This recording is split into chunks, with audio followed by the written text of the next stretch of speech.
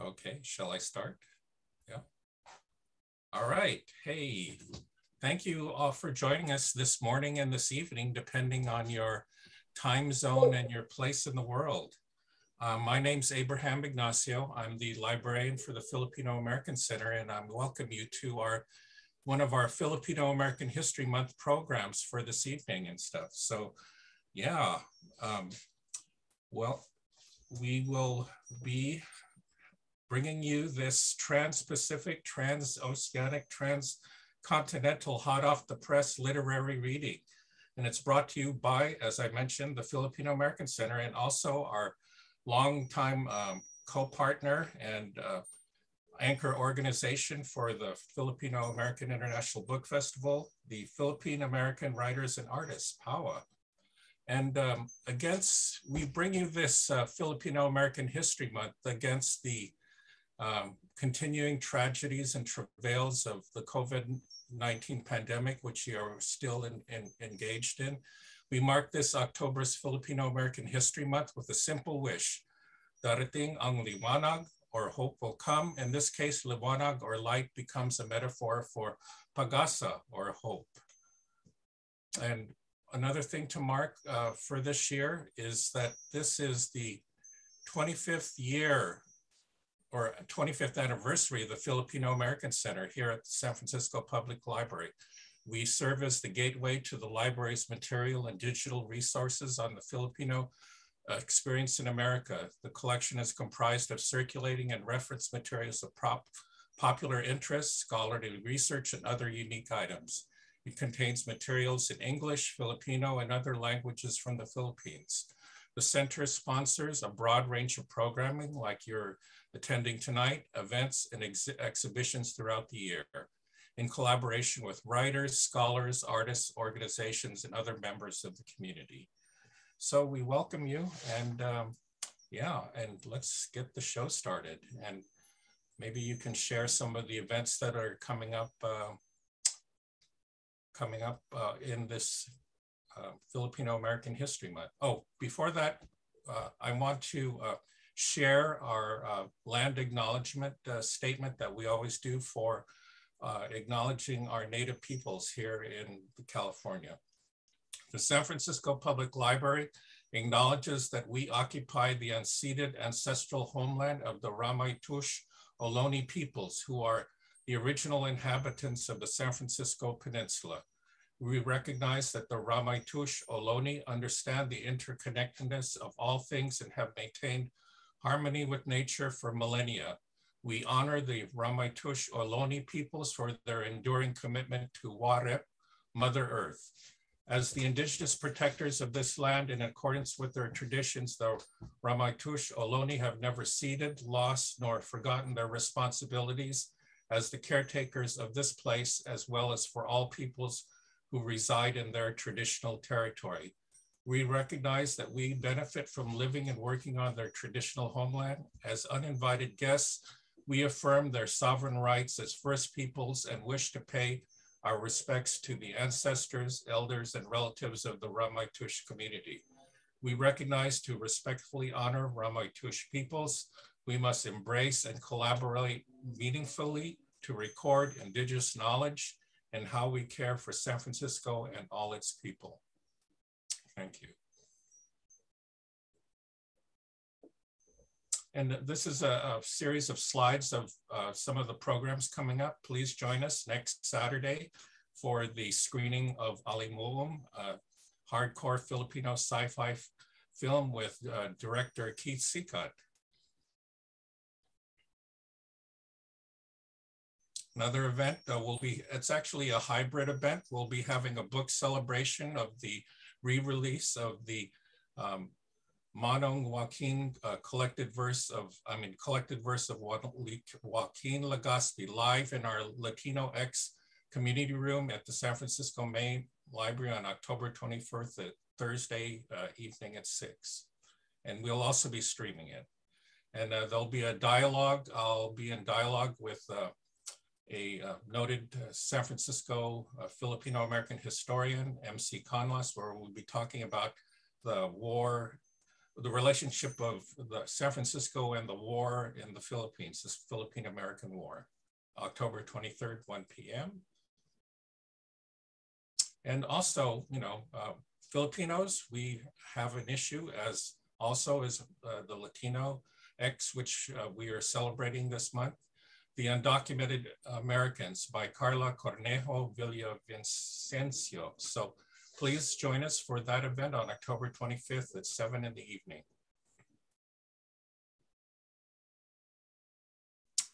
And these are some of the bookstores that will be that are carrying the books of all the authors that we have here for this evening. So Eastwind Books of Berkeley, Mount Cloud Bookshop in the Philippines, and also Solidaridad Bookshop in the Philippines. And just a hot press development. We just received Carolyn Howe's Tiempo Muerto from PAWA. So that, and there's only 8 copies, folks. So hit the PAWA Inc. website real fast if you'd like a physical copy of Carolyn's book, which we'll be reading from tonight. And I handed the virtual mic off to Beverly. Thank you, Beverly.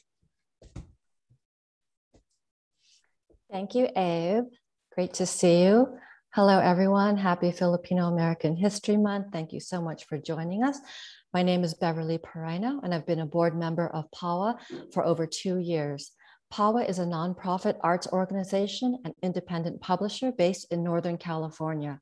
Our all-volunteer board aims to create and encourage literature and the arts for the preservation and enrichment of Filipinx and Filipinx American historical, cultural, and spiritual values.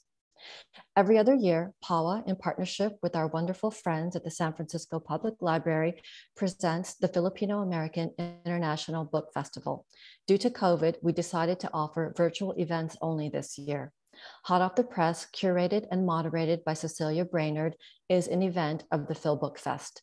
We look forward to presenting our 6th Phil Book Fest in person next year from October 14 to 16 in San Francisco. I also want to take this opportunity to let you know of other PAWA events this month.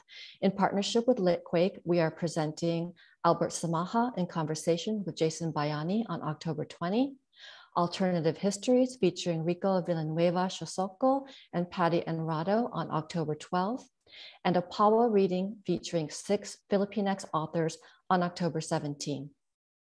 On October 19, PAWA is also co-sponsoring a virtual book launch for Lara Stapleton in partnership with Paloma Press. Funds from the community enable us to support and promote writers. Please consider a gift of any amount to PAWA to help us continue our work. You can donate via the donations page at pawainc.com. And now I'd like to introduce our host, Cecilia Brainard. Cecilia Manguerra Brainard is the author and editor of over 20 books, including the novels When the Rainbow Goddess Wept and Magdalena. Her recent books from University of Santo Tomas Publishing House and Philippine American Literary House include The Newspaper Widow and selected short stories by Cecilia Manguerra. She is also editor of Growing Up Filipino, Contemporary Fiction by Filipinos in America, and Fiction by Filipinos in America. She has received a California Arts Council Fellowship, a Brody Arts Fund Fellowship, an Outstanding Individual Award from her birth city of Cebu, and a City of Los Angeles Cultural Grant. Cecilia has taught at the University of Southern California, UCLA, the Writers Program at UCLA Extension, and the California State Summer School for the Arts. I'd like to thank Cecilia for all her hard work on curating this event today. Please welcome Cecilia Brainard. Thank you. First of all, the authors and I really want to thank the sponsors, San Francisco Public Library and PAWA. Thank you for making this happen. Thanks also to our many supporters. Abe, Beverly, you do not see Anissa Malady, but she's back there with Lisa, and they're making this happen. They're like the Wizard of Oz behind the curtains. Thank you very much. I'm very grateful. Welcome to the 2021 Hot Off the Press literary reading. This year is very special. Somehow the pandemic with its negative things has made this happen, where we can have people from the Philippines, from Japan, and from various parts in the United States be together to share with you excerpts from their new books. So this is what Hot Off the Press is all about. It's really showcasing our Filipino and Filipino-American writers and their new books. There are very many of them. We can only do some of them, but here they are. And to start off, I would like to introduce Dr. Carolyn Howe, who is professor at the Center for Southeast Asian Studies in Kyoto University, Japan. Carolyn obtained her degrees from the University of the Philippines and her MA and PhD from Cornell University. Recently, Carolyn received the Grant Goodman Prize in Historical Studies from the Philippine Studies Group of the Association of Asian Studies. Her novel, Tiempo Muerto, is her debut novel. Here is Carolyn. Thank you very much, Cecilia, and magandang araw po sa inyong lahat. Many thanks for this opportunity to read from Tiempo Muerto. The two short excerpts I'll be reading today are narrated by a former school teacher who becomes a domestic worker in Singapore. So here goes. Sunday picnics are for sharing stories. Among ourselves, we hand down tales of maids being killed with their amo, by other maids, by other people, and by themselves. One employer is fined by the government for refusing to pay her maid's salary for over a year. Another deducts her Indonesian maid's wages because the maid fails to slice the tofu in the correct manner. Still another calls herself Asam and maintains a blog detailing her experience of hiring and firing 10 maids and inviting readers to share their horror stories about thieving, rude, ungrateful, sullen, unteachable, vengeful, diseased, and promiscuous maids, regardless of whether the stories have any basis or not. How easy it is to turn household tools into weapons of torture: a flat iron, a tea kettle, a pestle, a metal spatula, a hammer, a feather duster, a bamboo pole. So too the parts of the employer's body: teeth, nails, fingers, arms, knees, feet. Worse are the words reeking of bile and acid, and the eyes and hands that follow you into corners and rooms unswept by surveillance cameras. Last year, 7 maids fell to their deaths from cleaning the windows of high-rise buildings. A country as peaceful as this one is not without its dark corners, but these are not the only stories we tell ourselves. We speak of one kababayan who inherited the estate of her amo, a doctor for whom she had cared after he was diagnosed with terminal cancer. Another had an alaga who years later made a film about her, and I recognized the Lolita Carbon song at the end of the film from my own radio-soaked childhood in Banwa. Still another raced an alaga to become the first Singaporean and Southeast Asian to win a swimmer's gold medal in the Olympics. The grandsons of the Queen of England were raised by a Filipino nanny, whom the firstborn prince would invite as a guest to his wedding. Talk of automation hasn't ripened into fear yet. It may be too early to start worrying about robots taking our place, but none of us is under any illusion that we are indispensable. We know that robots make the perfect maids. They do as they're told. They can work as many hours as their batteries allow. They don't need vacations. They never answer or fight back. They never complain. They don't ask for a pay raise. We also know that it takes time before robots will be as cheap as humans. For now, we go everywhere we are needed. We foreign workers are like ghosts. We are visible and invisible, inside and outside, there and not there. We live with families without being a part of them. We work at home without being at home. We are homebound and homeless. We fade into furniture and walls, vanish around corners, hover on the edges of people's eyes and minds. We know things we are not meant to know: husbands cheating on wives, second families in China, wives battered, children molested, overly strict parents, sons frequenting brothels, daughters attempting suicide, business deals gone bad, quarrels over money, teenage pregnancy and abortion, cheating in school examinations, venereal disease, addiction to prescription drugs and gambling and internet porn, drinking, depression, psychosis. The sweat of our men binds concrete to steel and wood to create a city. That of our women offers something intangible, the gift of time to other women so that they can work, play, dream, and move and shape things. To some, we are furniture, to others, accessories. We are as much a part of the house as the plumbing and lighting. We pass unnoticed in front of people as they talk about the difficulty of finding good help. We scrub away the stains of their dalliances, their frayed minds and erupting moods, their disintegration fast and slow. We stand mute and paralyzed when they scold and beat their spouses and children and elders. The red tide that rises in them and loosens tongues and fists is poison to us and poison to them. The exorcisms they perform, incantations of printed words to manage our unruly thinking, feeling, and doing, fail to drive us out. We work as if our bodies were immaterial, as if we don't feel tired or hungry. The slap or grope of a hand, the cut of the kitchen knife, the splash of boiling water, the torch of a cigarette, the prow and flat of a clothes iron.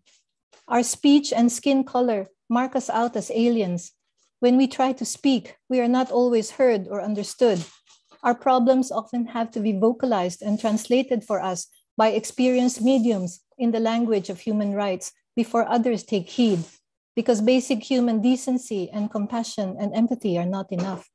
In times when we make ourselves visible and appear in public spaces, we are seen as poltergeists who scatter objects, make loud noises, foul the air with the spices we use in our cooking and the smell of long hours' work on our clothes and bodies. As vocal as the complaints are, they fail to exorcise us. If we are parasites, expelling us can only disable our hosts. Not all of them are hostile to ghosts. There are those who listen hard and hear sentences in our silence and noise. There are those who take the trouble to learn our language. There are those who reach over furniture and through curtains to gently pull us into the light.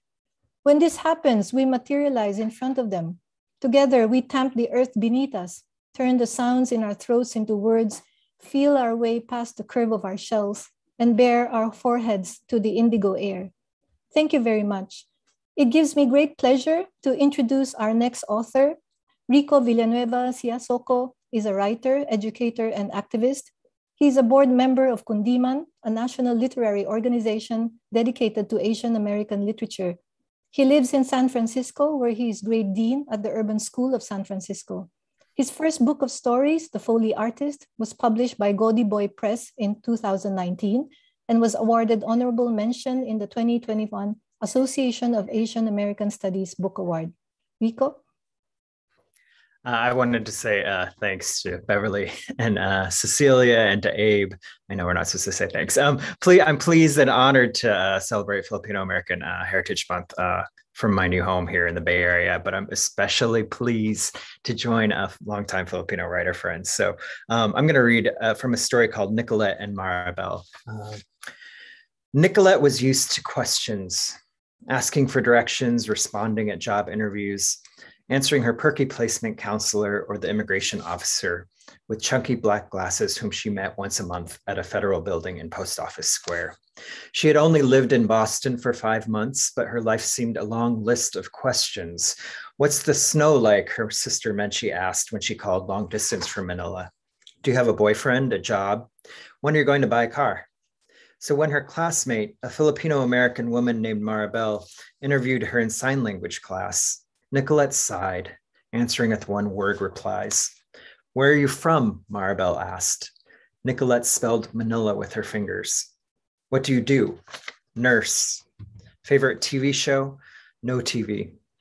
Nicolette covered her mouth and yawned. She'd been up since 6 that morning, reading the last chapter of a romance novel she borrowed from the public library. She glanced at the clock and noted a half hour left of class. Do you have a boyfriend? Nicolette signed, men are, and then let out a small howl. Maribel laughed. The class turned to the 2 women as Franklin, their instructor, tried to settle the group down. Nicolette was a coarse, big-boned girl with spiky black hair and a pursed lip smile that often masked a scowl. Her classmate, Maribel, was as bubbly as Nicolette was cynical. Nicolette was also 8 months pregnant. Following the class, she paused outside the white brick building. Tall lamps cast scallops of light on the parking lot and lit the dozen or so cars as if they were on display. From the east, a cool autumn wind brushed Nicolette's skirt and chilled her under her thin sweater. She was thinking of home, not her basement studio in Boston, but her real home in Manila, and the joy of driving her Subaru on a night like this beside the bay. She unclicked her purse and removed a pack of cigarettes. There was a solitude to the night that she preferred. Maribel joined her on the steps. When I first saw you, I knew you were Filipino. Guess how? Nicolette pumped her lighter, cupping it to the cigarette at her lips. She shrugged. My mom pointed it out to me. It's the button nose. She watched the pregnant woman gather her waist-length hair behind her and tie it into a ponytail. It reminded her of her own hair before she had it cropped. Maribel's face was round and shiny, a polished plate, and her gestures seemed animated, a marionette's. After several minutes of small talk, she even popped as if someone had yanked invisible strings attached to her elbows and knees. Shit, Maribel said, holding Nicolette's arm. I'm late for meeting my husband. It was nice to meet you. I like the way you talk. The way she talked? Nicolette thought her accent was undetectable. The night was cooling quickly, and she took another drag of her cigarette before stubbing it beneath her white sneaker. Beyond the parking lot, she watched Maribel rush past the diamond-holed fence. Even this far along in her pregnancy, the woman wore heels. Nicolette remembered her American cousins who visited her in Manila. Like Maribel, they possessed this same blithe manner, this same hurry to the next item on a punch list. And these cousins were lazy. Their English was less precise than hers, cluttered with idioms and unnecessary slang. When her ex-boyfriend Peter met them, he would imitate their perky voices. So what do you guys do for fun? Americans and their corny slang, she thought. She walked to the tea station, deciding that she would not sabotage the possibility of friendship. So far, Nicolette had avoided making friends, reading as much as time afforded in the opulent reading room of the Boston Public Library. Once a week, she allowed herself to break from her studies and her temp work and lounged on the grassy esplanade beside the Charles River, contemplating the numbered sailboats in the bay. She carried orphaned women's magazines that she salvaged for the laundromat with her because they, more than anything, seemed to echo her feelings about her new life. The modern woman speaks, career first, spouses second. What makes a place home? One Sunday afternoon, a nervous voice interrupted her reading, and she looked up from her Nora Roberts novel to see a good-looking Black man with his black Labrador retriever stooping to ask directions. Nicolette looked at him, impassively, making it clear that he was an interruption. Other times on the esplanade, her sister Menchi, or other kaibigan in the Philippines, interrupted her thoughts, and she would then remove the due date card from the back of her library book and compose a list of 25 things to share with them about her quiet life in the States. Still, her ability to organize, to sort her relationships into neat compartments like supplies in a medical closet, frustrated her.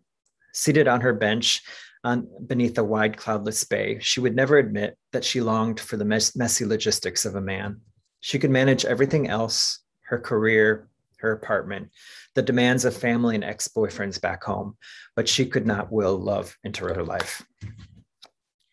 I'm going to introduce Jhoanna Lynn B. Cruz. She's an associate professor at the University of Philippines, Mindanao.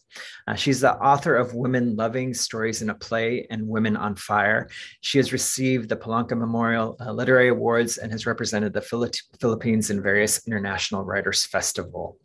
Her book about starting her life over in Davao City, Abinako, or So I Thought, the first memoir by a lesbian writer in the Philippines, was published by the University of the Philippines Press in 2020. I'm passing it to Jhoanna. Thank you, Ricco. Buying the house on Macopa Street. Every day in the new house, I prove to myself that I am able to take care of my family and myself. I was my own woman and my own husband, as it were. I could hammer, drive screws, saw, paint, rewire, lift, put my house in order. but something didn't feel right inside. In Binisaya, the word labay is used to mean three things: to throw away, to pass through, and for time to pass. Depending on stress, the phrase mga tuig na nilabay can mean the years that have passed, or nilabay, the years thrown away. By the time I moved to my own house in Davao City, 7 years had passed. And part of me felt that, in fact, they were years I had thrown away because of my foolishness. To be the fool, not just any kind of fool, requires trusting that the heart knows the way, even when it cannot see it. It sees being lost as only another way to get where we want to go.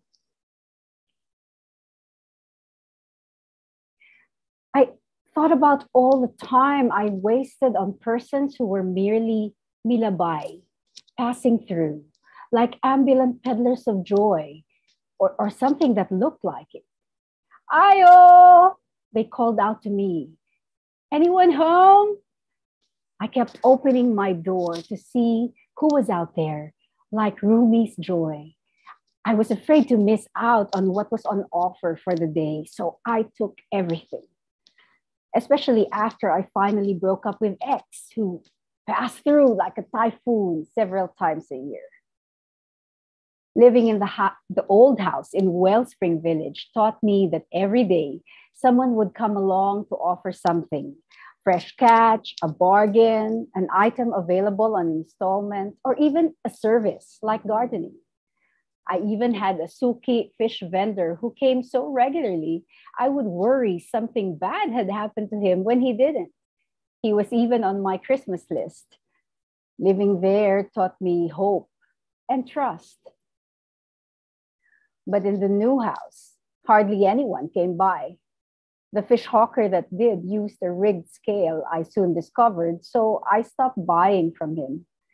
When I started refusing him, he asked dramatically in English, "But why?" It was disarming, but I wasn't going to be victimized by a cheater again. I learned to keep my door closed. And when the Homeowners Association forbade strangers from entering the subdivision for security because of reported burglary incidents, I was grateful. I wasn't going to take any chances. The same was true with my relationships. I was done with ambulant love. I felt ready for someone who will stay. But the truth was, after X, I was also simply passing through. No one could get me to stay. Mulabay lang, we are supposed to say around here when we pass along a residential street we don't live in. It shows the residents who are not up to no good in their neighborhood. It shows we acknowledge their territory. The first time I heard it said to me, I thought it meant they were asking me if I wanted to throw something away. How are non-native speakers supposed to know the difference anyway? And having grown up in Manila, I certainly wasn't used to people asking me permission to pass my street. Why should anyone care? But I know now how wise it is to inform people you're dating when you're only passing through, like a warning, but also as a way to seek permission. Mulabay lang, not staying long, not moving in, thank you very much. That way, no one gets their hopes up. No one cries foul when it's time to leave. Getting a loan to buy the house was the biggest commitment I had ever made to something that didn't even exist except on paper. Visiting the site, which at that point was only land covered with cogon grass, I noted the view of Talomo mountain range on the west. I told the engineer in charge of the project to orient my house towards east, as my mother had taught me. For Filipinos, east is the most auspicious direction to face because it suggests new beginnings every day. Silangan, where the sun rises, literally means a place to be born or to arise. I could commit to that. After a year, I discovered that the longer mortgage term meant higher interest rates. The system was rigged to favor the lender, of course. I wanted out. At that time, I was just starting my relationship with Mags, who offered me the only way out, a loan, interest-free. What was the catch? I wondered. She was willing to risk some funds she had saved for her retirement to free me from the onus of my mortgage. But I didn't want to feel like I had to stay in the relationship with her just because I owed her money. That wasn't a way out. That would have been a trap. I was glad she didn't frame it as a romantic proposal, which would have sent me running. I drew up the loan agreement myself with my own terms. We signed it, had it notarized, and I was free from my pag-ibig loan. Love, however, I was only beginning to get tied up. After 3 years, I was able to pay off my loan. I was free. Mags joked, "You can break up with me now." "You wish," I said, knowing full well neither one of us was leaving our little house on the prairie. Not at this juncture. This time, the years passed, but were not wasted. Nilabay, dili gilabay. This house, oriented towards the east, has brought me the good fortune of the new life I had wished for when I moved to Davao in 2007. I had to throw away the first 7 years of indecision and flailing around in desperation to earn this second chance at my 10 of Cups oracle. Now we can start building another extension to the house and finally get that damn fence painted. Or simply allow the house to expand and contract through the years. Thank you very much. Salamat. I'd like to introduce our next reader. George Gonzaga Deoso has been a fellow for poetry in the UST, IAS, and Cineman National Writers Workshops in the Philippines. His fiction, poetry, and essays have appeared in various Philippine publications. He will be reading from his book, The Horseman's Revolt and Other Horrors, a collection of dark short fiction from the University of Santo Tomas Publishing House. He plays several musical instruments, sings, and writes poetry and prose. With these achievements at a young age, he describes himself as just a boy. George? Okay, thank you, Jhoanna. And hi, everyone. I'll be reading from my book called The Horseman's Revolt and Other Horrors, which is my first book of fiction. I've always seen literature, especially horror fiction, as a means of interrogating the way that we are living now. Within the conventions of horror, there is this potential to reveal certain ironies whenever we choose to side with or oppose or to ignore the forces that shape our society. The excerpt then that I'll be reading would come from one such story. The story is entitled Infected. Around us, the road remained silent. The trees and bushes, which managed to live in the midst of the apocalypse, waved in the humid air. "That's good to hear," the soldier said. "You weren't one of those who would go out and protest against what we do." "Why should I anyway?" I asked. "There's no better way of saving this country, of getting rid of all those elements that harm it. I think it's just necessary so the plague would stop." He nodded, smiling as if suddenly he saw me for the first time. I have friends who joined protests, who raised their fists and screamed for Roda to resign. They're distraught by the number of killings. I respect their opinion, but I think they just don't understand. If the authority wouldn't act as they are doing now, the plague would not stop. People will go on dying, turning into undead themselves.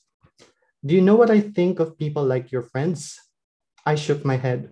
They're puppets, paid by the party who wants to oust our president. I've heard that before, though I was not quite convinced that it is so. Still, there's no harm to consider such an idea. Rhoda only had good intentions. Why people should want to get rid of her is beyond me. When we reached the boulevard, when I last came to the city just a couple of years ago, people would usually walk here, strolling idly, their gaze resting on the horizon. Some would sit on the seawall, which separates the boulevard and the sea, brushing the shores of Dumaguete. Still, there were palm trees in the boulevard, though people would usually be seen taking their afternoon naps under these trees, lying on benches or in blankets, sat on the grass of the traffic island between the sidewalk by the seawall and the road proper itself. Pedicabs and occasional private vehicles used to pass by on their usual unhurried traffic. Now, as Philip and I strolled on this road, I felt again the weight of absence I've always felt in all the places I went to search for Nick. Dumaguete was now just a copy of all those ghost towns I've ever set my foot on. They've been infected, the people, Philip said, nodding his head to the empty shops that lined the boulevard. Everything looked empty, felt empty. Tumbled chairs, doors left open, windows shattered, banners dangling on one corner, slashed through awnings. I looked around. No trace of life besides the two of us. No one was standing or sitting on the seawall. The sky was swallowed by gray clouds while the wind rose. I better get back, I said. I left my things at the university. Too soon?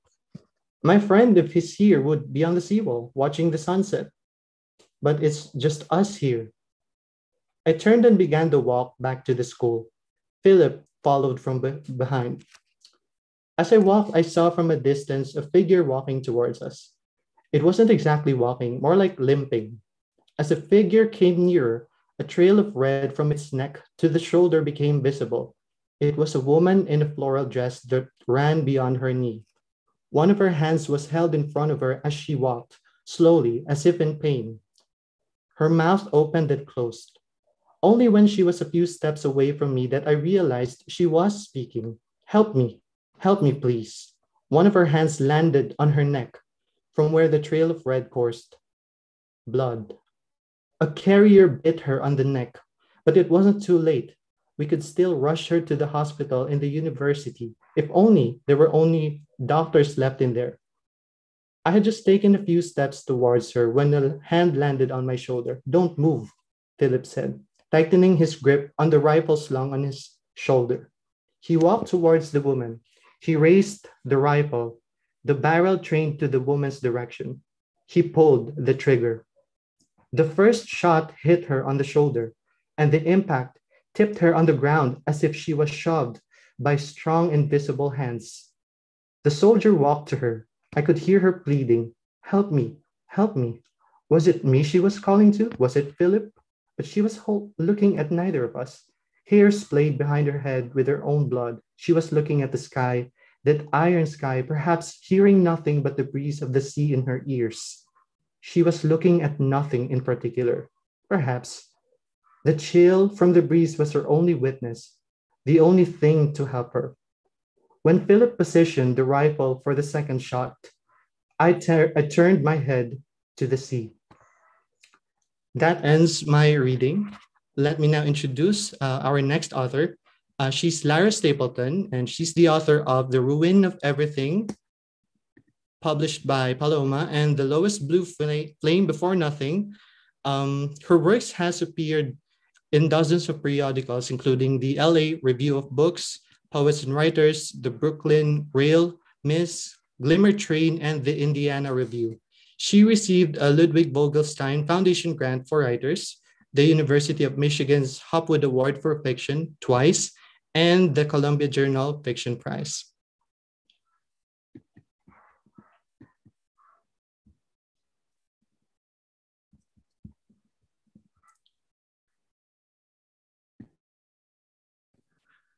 Thank you. And thank you to San Francisco Public Library, PAWA, and to Cecilia and Beverly and all who have helped to organize this event. It is an honor to be here. So I am going to read paragraph excerpts from various stories in my collection. So I decided I'd read them like as if they're prose poems. So this first one is the beginning of a story called The Alpha Male. He was conceived of the one wild beatnik summer of his mother's youth. His father was a foreigner who worked in the kitchen. She was earning a little extra school money as a waitress. The father well understood the nature of the affair, and so as soon as he was informed, he disappeared so that no mutual acquaintance could find him. Having the baby was an act of defiance by which she proved she was morally superior. Her parents disapproved, but she was, after all, their little princess. How she saw herself, one for whom her adorers would do anything, and so she collected such adorers in her life. There she was, storming out in righteous anger, and there they were, following, supplicant, arms spread. The second one is the beginning of a story called Intention Neglect. Violet's brother was a removed, cagey young man as long as she knew him, which was only 16 years. Her mother had left him in the Philippines when she married a white man. He was 2 when she left him, 11 when she brought him over. He had an accent, and though Lansing, Michigan was equal parts Black, Mexican, and white, the Vietnamese came later, and his foreignness and brownness were nothing new, he got beat up every other day because he feared getting beat. Sudden moves made him start, and that made people want to hit him. Remember, the greasy kid in the back who is getting beat up at home is most likely to get beat at school as well. Unless the child is also entitled enough to become a bully, this counterintuitive combination is not so uncommon. The boy or girl will be humiliated by children and teachers alike. Teachers are more subtle, with sighs and glances and cruel notes on exercises. This is the end of a story called New. In this room, in this museum, in this family's home, in the Treme in New Orleans, I felt like I had arrived at some truth I'd needed all along, and it felt like home to me, my American self, the meeting place of 3 peoples bursting against each other in the cyclone of history, 2 continents or 4, and 2 of those 3 peoples, perhaps known but certainly denied, the unsung, the stubborn, the radiant, ships at a distance, capacity for wonder, apocalypse and Holocaust, Holocaust, apocalypse. And I will not leave you with an image of the dispossessed, wandering up the roadway, the undead groping up the roadway after the dead, the disease, the rotting innards, the search for nourishments. Nor will I leave you with an image of the genius instruments of torture, its iron rods and orderly systems, nor the terror, the wild eyes of the bewildering unknown. I will leave you with the image of beloved warriors on horseback, cherishing their families, protecting their neighbors, riding into the next world, fierce like deities, gentle as poets, soft as hatchlings, as magnificent as every last dusk.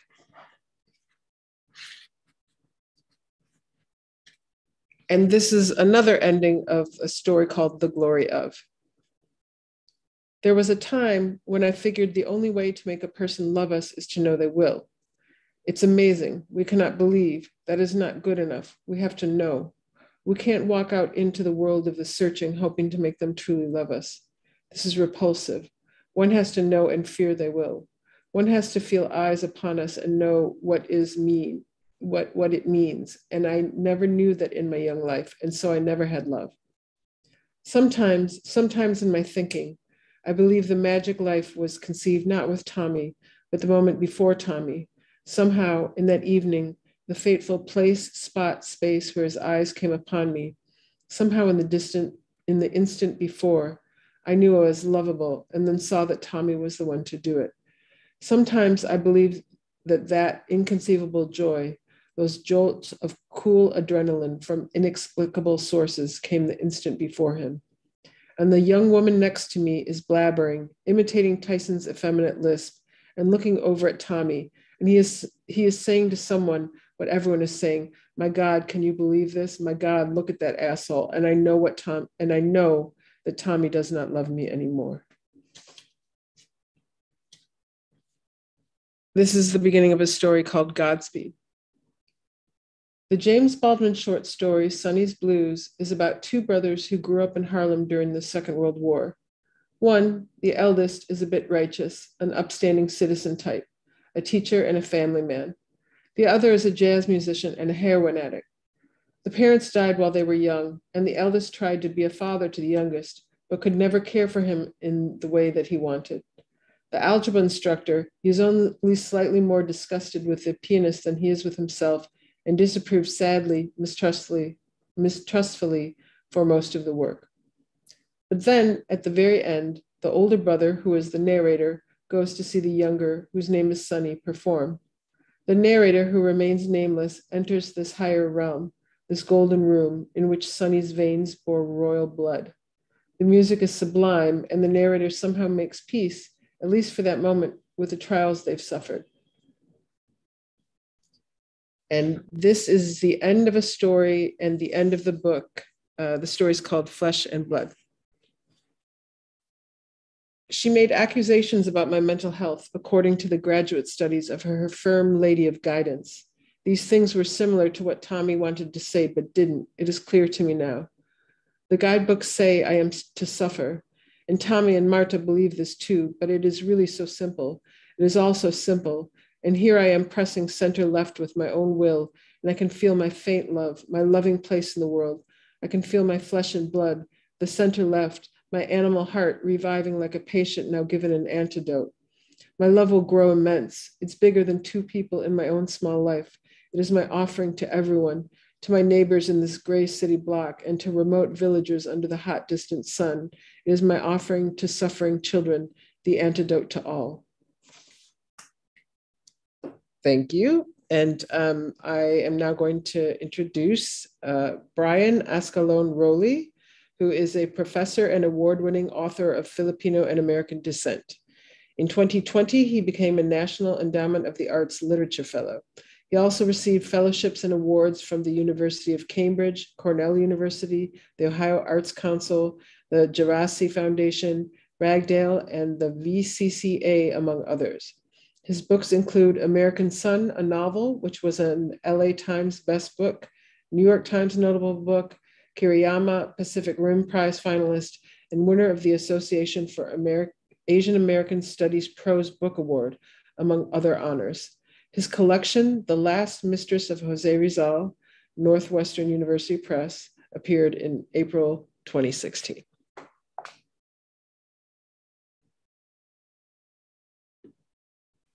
Thank you. I'm very honored to be here, and just thank you to everybody who's involved in organizing. Okay, I'm going to read some poems from Ambuscade, my latest chapbook. Sibling rivalry. Your little boy brain cannot understand why we smile at him more than at you. Perhaps someday you may appreciate what it is like to have a doctor tell you that your child will die young if you lack vigilance. How a cold afternoon can encumber an already overburdened mind. How a simple cold can fell him. But at what cost to you, Jacob? Lately, you have been hitting him in his walker or wheelchair, tipping it over from the back. He fell face forward the other morning, cheek against the dirt, knocking a tooth out, pinkish and bloody. You stole his beloved stuffed cat, gouged her eyes with my purple grading pencil, returned Kitty onto his bedsheet, ready to be found with cloth worming out of her sockets. You have discovered his emotional ability, that frontal lobe damage that can make a person cry simply by seeing a cartoon character frown or to laugh in response to a stranger's smile. You have learned by now how to make him weep by presenting a sad face, by killing a butterfly against the glass, by telling him Daddy was sad last night because he cannot walk. They say we are not supposed to over-mediate in sibling fights, and perhaps I do overreact when I come over to break it up. My voice frightening your eyes, my feet pounding wood floors, demanding, what have you done, Jacob, to make your brother so upset? You look down, frown, face in an angry sulk. You say nothing, but look up to see if you had pushed too hard. I see the fear there and stop myself from grabbing your hand to drag you to timeout chair. Instead, I gather my breath, kneel beside you, direct your face to mine and say, do you know you are your brother's keeper? You are 4, he is 7, and already I am anticipating my own death. This one's called Blessings. I walked to our son's bedroom door and watched him napping, his mouth agape, head limp to one side. You try to think of such a child as normal, as capable as anyone else, because you are supposed to, and because you do not want to hold him back, but also because it is easy enough to deny his difference and the future when he laughs. But when he is sleeping, you can see in his slack face and recall last night when he vomited and you took him to the hospital for an IV drip, had to help the nurse hold down his arms while he struggled, screamed, and the gurney bumped as a second nurse maneuvered to push the needle in. And I did it, held him down, kissed his ear sweetly, while his legs kicked my chest and he screamed, no, Daddy, please. Gathered courage by the possibility of his pale, bluish face there on the hospital gurney, his lips turning cold and mute.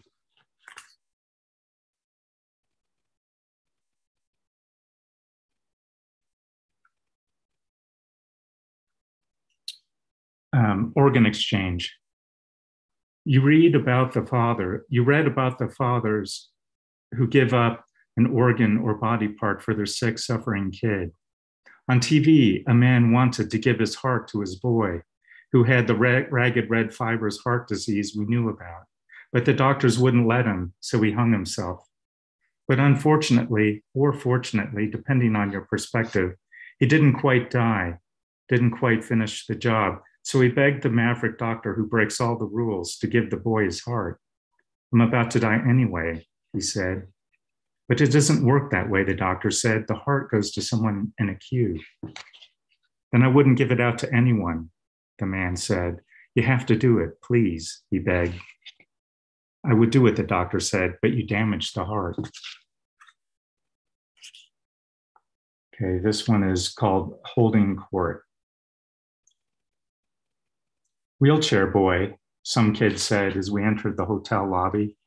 Later, another one asked me, what happened to him? As I helped you walk to the bathroom by holding your hot 6-year-old hands. Later that night, in the restaurant bathroom, a third boy asked, why are you in that? And I forced myself to let you answer for yourself and wash my jittery hands. I can't walk, you said. So I took your hands, helped you wobble to the sink, then placed your palms beneath the water and soaked them, whispering, you can walk. You just need a walker or hand to help. You answered apologetically, I just meant I can't do it on my own, and lowered your eyes. The apologetic tone hurt me like an uppercut, and I swore at myself not to show my worry and kept a tight smile as children came up to us in the pool singing that cheerful phrase, the wheelchair boy. At night, our puckered skin smelling of chlorine and sea in bed, your mother and I wondered what the other kids say to you at Hotel Day Campo. Back in snowy Ohio, we saw you in your classroom trying to talk in your halted manner, and the other kids would give up listening before you finished, just walk away. The Campo is really just a prettified daycare center done up in fake Tahiti, with eucalyptus spa scents meant to cover up the smell of disinfectant and potty, where bamboo-framed windows open to the breezeway so adults can peer in as they pass and make sure staff are not abusing children. My mother passed by, her necklace of wilted orchids still dangling about her neck, glanced in and saw you there at the head of the table talking as other kids watched on. He was holding court, she told me later, and giggled with her characteristic cheer, to which I said, "What do you mean, holding court?" "I mean, they were watching him talk." "Who?" "The teachers, other children." I shut my eyes and tried to imagine this. The rumble of the sea on sand felt different here than in the cradle of my late childhood, the coast of California. "Did they seem interested or entertained?" my wife asked abruptly, looking up from her magazine and leaned forward with hunger. My mother seemed confused and searched her memory to discern the meaning. She often mistook my wife's meanings due to the slipperiness of accents. "What does it matter?" she said. He had their attention. I leaned forward, licked my lips, and said, "Tell me more." All right, thank you. It's now my pleasure to introduce your next reader, May Respicio. May Respicio writes middle grade novels full of heart and hope. She's the author of The House That Lou Built, which won an Asian Pacific American Libraries Association Honor Award, was an NPR Best Book, and was named by many state reading and best of lists. Her most recent books are Any Day With You and How to Win a Slime War. She lives with her family in the suburban wild of Northern California.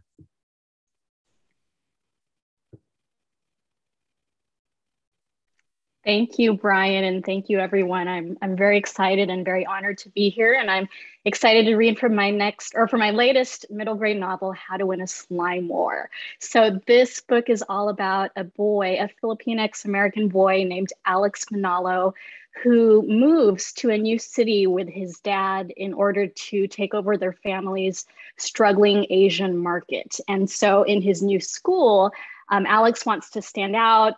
And so he joins a 6th grade slime war. The only problem with that is that his dad has very different ideas and expectations of what Alex should be doing with his time. So ultimately, this is all about a boy who learns to find his voice.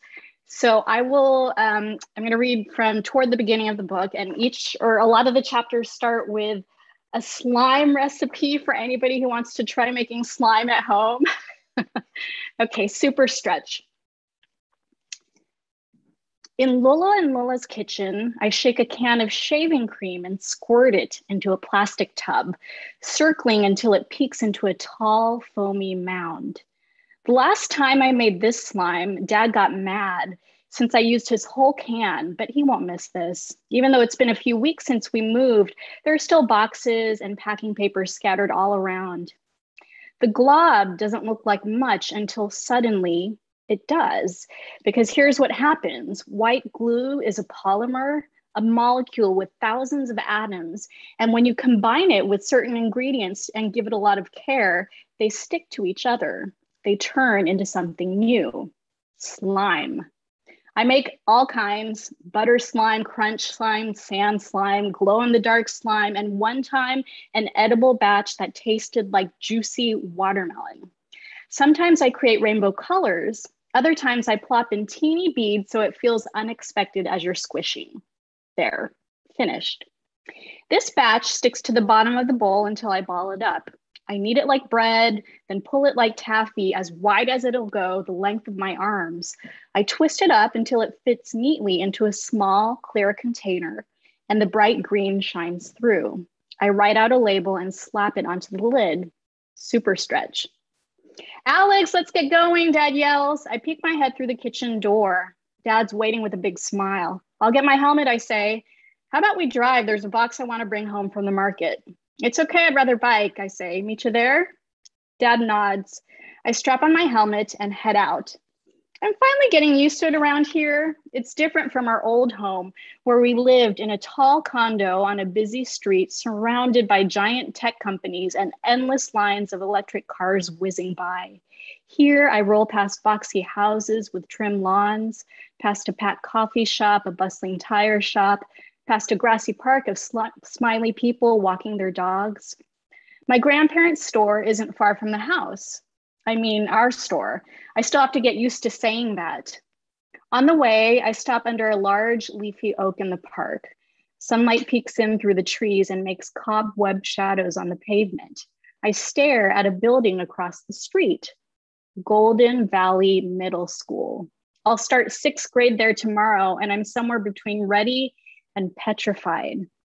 My old school had boys twice my height who called me by the wrong name, Alan, Felix, Alec. They made fun of me for playing with boogers at lunch when I brought an Uzi batch to school once. Everyone laughed. Now I start fresh. I get rolling. In a few minutes, I reach a corner of shops. Some boys around my age are biking through the parking lot too. I wish I had friends to goof off with already. My family's market is in a little strip mall along with a mailbox and shipping place, a nail salon, and an empty storefront with a for lease sign. Across the way is a similar looking block, but with fancier shops, like an olive oil store that sells every flavor of olive oil. Why? And a store that sells unfinished tree stumps. Also, why? We've seen lots of businesses come and go, but my family's has been here the longest. I sling off my helmet, lock up my bike, and push through the glass doors. A bell jingles and a sign says, "New and improved Manalo Market coming soon." This is the whole reason we came here, and I'm ready. Okay, CEO. Sunlight floods through the store. Sunlight floods the store through floor-to-ceiling windows. Dad grew up in the market, and I've spent a lot of time here too, while staying with my grandparents on the weekends or sometimes the whole summer. 12 years of the same happy memories, people coming in and out, the smell of savory Filipino food, and a bright mix of languages and laughter. Whenever I walk in, I always have the same feeling of home. The market has a small seating area and aisles stocked with local and imported food and trinkets from China, Korea, India, Japan, Thailand, and the Philippines. There's a packed, colorful row of candies and crackers and guava juice boxes that go tastily with salty dried squid snacks. One wall is stacked with pallets of giant rice sacks and has a no climbing sign. True story, that sign's there because of me and my cousins. It's one of our favorite things to do. I zoom past the rice wall and smack the bags like drums. Dad's behind the counter ringing up a mom and her little kid. A small TV plays Filipino soap operas in a steady hum of Taglish, Tagalog words mixed with English. We don't really watch the shows, but since we miss Lola, we keep it on. The register bings and Dad hands the woman some change. "Hold on, don't leave yet," I say to the lady, and I reach under the counter for a small box of candy. I pull one out. It's peach colored with a clear wrapper, and I hold it up to the boy. "Do you dare me to eat this with the wrapper still on?" The kid's eyes widen, and before he can answer, I pop it into my mouth. The rice paper melts on my tongue. "For you," I say, and I hand him the whole box. "Thanks, guys. See you soon," the mom says, waving, and the doors swing closed. "Do you know her?" I ask. Dad shakes his head. "Probably a regular. Everyone around here loves my grandparents. They trust them. Plus, Lola always gives treats, candies or almond cookies or sweet rice cakes wrapped in banana leaves that Lola bakes to any cute kid or neighborhood buddy who drops by. It's never something for nothing, Alex," Lola likes to say. "Owning a store is about building relationships." Dad grabs a clipboard and begins roaming the aisles, making notes. I slide my backpack onto the empty takeout bar, which used to sell fresh, steaming hot Filipino dishes, but we're bringing it back bigger and better. It's on Dad's list somewhere. So I'm going to end right there. And I have the pleasure of introducing Randy Ribay. Randy Ribay is the author of an infinite number of parallel universes, After the Shot Drops, and most recently, Patron Saints of Nothing, which received 5-starred reviews, was selected as a Freeman Book Award winner, and was a finalist for the National Book Award, LA Times Book Prize, Walden Book Award, Edgar Award, International Thriller Writers Award, and the UK's Carnegie Medal. Go, Randy, that's amazing. Randy was born in the Philippines and raised in the United States. He currently lives in the San Francisco Bay Area and teaches high school full-time. Please welcome Randy. All right, what's up, everybody? Thank you, Meg, for the intro. And just as a quick side note, I have my toddler just like off frame here, so you might hear him, and that's just going to be what it is. All right, I'm going to read a little bit from Patron Saints of Nothing for you, which if you are not familiar with it, it's a story about a Filipino-American teen whose cousin in the Philippines is killed as part of the drug war. Also, a quick shout out to Maria Ressa and her Nobel Peace Prize win on Friday. All right, let's see. This happens a little bit later in the story. You don't need a whole lot of context. At this point, the main character has figured out some things and still has some other things to figure out. All right. The waves roll in and out, and small, colorful flags strung from poles flap in the wind. A couple of kids run past, kicking up sand. A stray dog, its mangy copper fur matted with the ocean's water, chases after them. I stop just shy of the water's reach and look from the sky to the horizon to my feet. The water is quiet as it gathers, and then it comes roaring back in a low wave that breaks 20 or 30 feet out. Then it pushes ashore, sliding over my feet with surprising warmth and rising to cover my ankles.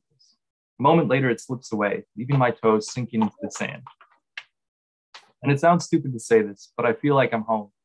Maybe everybody feels like this when they leave a place like Michigan, kick back on a sunny beach a few degrees from the equator. Maybe in the same way I find myself suddenly considering unenrolling at U of M. They dream of quitting their 9-to-5 jobs, moving here, and opening a beachfront restaurant or something. The overwhelming peace of waves and sunlight makes everything else seem inconsequential. But I can't help but feel like it's something more for me than a tourist fantasy. Most of the time when I tell someone I was born in the Philippines, they're very interested for a moment. Oh, when did you move to America? They'll ask. When I was 1, I'll answer. Their interest will fade, like I was just messing with them. Then they'll say something like, oh, it doesn't really count then. You don't remember anything. I guess not, I'd say, because I never really know what else to say. But standing here with my feet in the water, listening to the sound of Tagalog and other languages mixed with laughter and the crashing of the waves, smelling the chicken inasal, pork inihaw grilling behind me as swallows flit past overhead to their nests high in the surrounding cliffs, I feel like that first year mattered in a way I've never felt it did before. Surely the air your lungs first breathe matters, the language your ears first hear, the foods your nose first smells, your tongue first tastes, the soil you first crawl upon. My conscious brain might not remember, but something in me does. I step farther into the water until small waves break against my chest, pushing me back toward the shore. But I keep moving forward as if headed for the distant islands. Sand and shells crunch underfoot. I shiver, dunk my head, stay under as long as my lungs will allow, and then break the surface.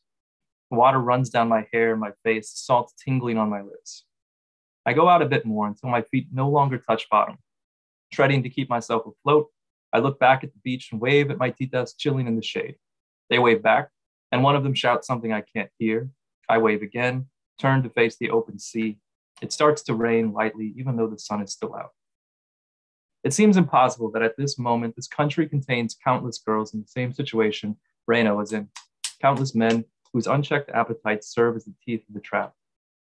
It strikes me that I cannot claim this country's serene coves and sun-soaked beaches without also claiming its poverty, its problems, its history. To say that any aspect of it is part of me is to say that all of it is part of me. Thank you. And I'm just gonna keep it short. I have a short attention span, so. All right, and also my toddler is like asking for more cookies. I'm honored to introduce the next reader, our last reader. Gina Apostol's 4th novel, Insurrecto, was named by Publishers Weekly one of the 10 best books of 2018, selected as an editor's choice of the New York Times. New York Times calls Insurrecto a bravura performance. Apostol is a magician with language. Think Borges, think Nabokov. Her third book, Gun Dealer's Daughter, won the 2013 PEN Open Book Award.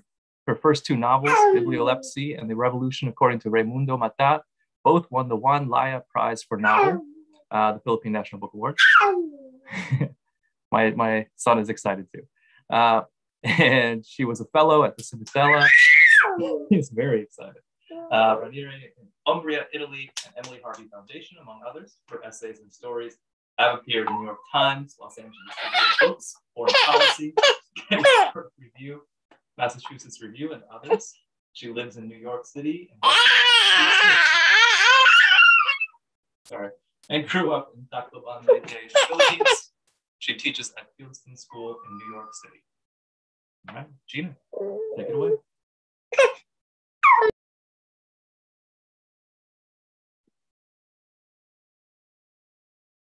Hello, can everyone see me? I need to figure this out. Hello, salamat hinduro ay iyong atanan. Salamat sa inyong lahat. Thank you to everyone for being here, and thank you for the organizers of this reading. I'm going to read from The Revolution According to Raymundo Mata, which is coming out in paperback soon. This is what it looks like. And what we have here is the cover is the Juan Luna painting of Jose Rizal. Raymundo Mata is a historical figure, very minor. I found out that he was one of the two people who were in the Pitan when Dr. Pio Valenzuela went to the Pitan to ask Rizal if the Katipunan should go to war. He was a blind patient, a decoy patient, the alibi of Dr. Pio Valenzuela to visit Rizal. And his voice is not heard in history. This part of the novel is in his words. The bats of the Pitan, my brothers, followed us to the ground, swerving about and testing my shaky steps with their whirring, whistling wings, their panikit moves. So he's on the island of, he's in the Pitan, the island of Zamboanga, when he actually meets Rizal. It's towards the end of this novel. Suddenly I felt homesick. Or what is it you call that humid swell of longing, like a wave in the chest? In my case, activated by one creature's passing caress. The bit of sulfur in his flight, a frozen grist of tears caught in his graveyard wings. The changeling orbits of these creatures' progress, night scores of grief, reminded me of the lush caverns of Cavite, with its cold groves and banyan ghosts, and the haunting susurrus of their flight recalled another twilight moment. A long time ago, I wondered at my distance from my hometown, up here by the foreign drawl of the southern sea. If I fell, no one would remember my name. If I drowned, no one would follow. An ancient undertow took me into its claws, a grip of sadness. How did I get here? On top of the rock, I was dizzy, disconcerted, and I imagined from this vantage, I would never escape this island. I understood then the weight, the burden in this place, the sour night bloom of exile and remorse in the Pitan. Slowly, distinctly, we left the bats to their derangement, and Rufino pulled me downward and downward to meet smug Bulag, his feet firmly on the ground, who said, "Aha, did you feel it?" "What?" Rufino said. "The hand of the capre from the rock." "No," said Rufino. "Yes," I thought, but I did not admit it out loud. As we shuffled back toward the huts, we heard it clearly, the hero's voice. We were standing to the right beyond their ken, under the shadow of the rock, and so the seed grows. The hero was saying. "Still talking about his fruit tapaho," snorted Rufino. "Shh," whispered Bulag. I hate to say it. There was something unconsoling about the voice. Its echo of unspeakable remove. I knew I should leave, but I couldn't. A pall oppressed me, a black despair. On the Pitan, if I were not careful, oblivion would swallow me up. Zamboanga was the end of the world as far as anyone could tell from the top of that rock, and there was nothing. With all the pig herding, coffee planting, fishnet hauling, butterfly gathering, mango eating, drainage fathoming, eye saving, Spanish teaching, carpet flying, even love making. There was nothing to live for under its stricken, endless stars. It was disorienting, the pearl of the Orient. I could see no horizon against the beach. They had flung us far from the flat world, and anyway, what was the point? To retrieve the illusion of wholeness for this random and sinking archipelago? This patchwork of bamboo and coconut planets speaking idly and in tongues. From where I stood, what was there to save? A geography as well stitched from the confused leaps of flying fish as from the solecisms of foreign lunatics. It was true. Into the dumb, chattering world. We had been born from the mad mistakes of Magellan, and one day, who knows, we will perish from our own. My doubts blinded me even from more than my senses did. Cosmologies built from spontaneous horror have the virtue of dubious detail. And for a minute, I saw the precise outlines of my country's fruitless map etched in a plot of grass. Arrested beside the Pitan Sea, I grieved. It was undeniable. In fact, I was surprised to see as I looked about the disjoint yet unmistakable shape of the archipelago in the distance, scraped out and shaped from a careful scrub of leaves. What the hell? Did the man plan out even the topiary of the nation? From this vantage, the notion of Filipinas was at best a fluke, or worse, someone else's error. The resolutions of the association are just, patriotic, and timely, the hero murmured, especially as now Spain is weakened by the revolution in Cuba. So what are we to do? The hero sighed, an escaped phantom from the chest. I patched his sounds from the air, sonar gambles. How distant for him were the fights for the Cortes, newspapers' propaganda fevers, Europe's museums, Straits of Gibraltar and Suez, maidens of Biarritz and lewd London, the scientific nightmare that was New York, and ships of bauble in which, to his misfortune, he alone understood words people used to slander one another. Childhood between the mountain and the bay, all the generic names of putative loves, they were mirages. He pondered daily which of the following most depressed him: to remember the sweet songs of his old yaya and her tobacco tales of mystical lakes, or to admit that those days would never return. To what end revolt? He had said it already, better than most.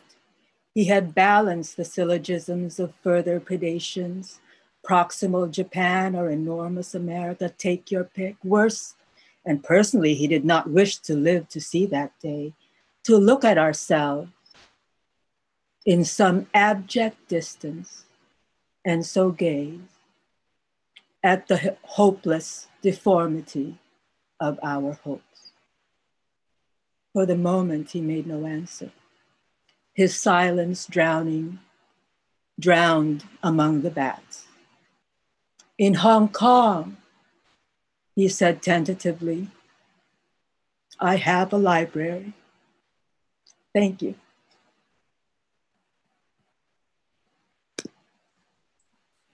Thank you. Cecilia here, to close the reading portion of the program. Thank you, authors. You are all really wonderful. It was a marvelous performance, everyone. And thanks again to the audience, supporters, our sponsors, San Francisco Public Library and PAWA.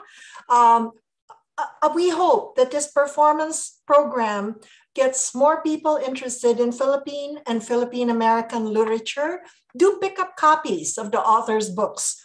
This will support not only the authors, but also the publishers and the booksellers all at the same time. Remember, Christmas is around the corner.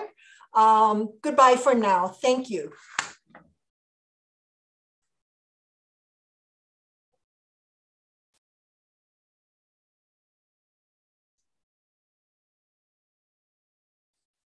Oh, well, gosh, that was so amazing. Thank you, Cecilia, for organizing this, Beverly for co-hosting, and all you authors. Oh my gosh, so powerful. The words, your stories, bravo. So that folks, save the dates. This is an example of what we will be presenting to you live and in person, October 14th through 16th in 2022. Real hot off the press, and usually in our rooms downstairs in the lower level in our Correct Auditorium. So please join us. Put that on your calendar, October 14th through 16th, 2022, the 6th Filipino American International Book Festival here at the San Francisco Main Library. So check the PAWAinc.com website or philbooksfestival.org website for updates on the upcoming 6 Filipino American Book Festivals. So thank you again, and have a good evening and have a good morning wherever you are. Bye-bye. Bye, everyone. Thank you.